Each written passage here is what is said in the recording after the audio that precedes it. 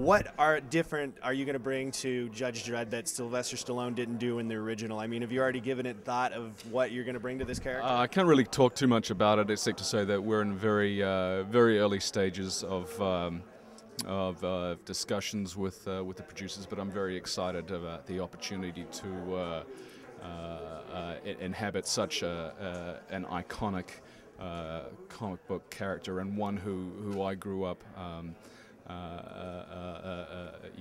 reading and loving. So I'm looking forward to it.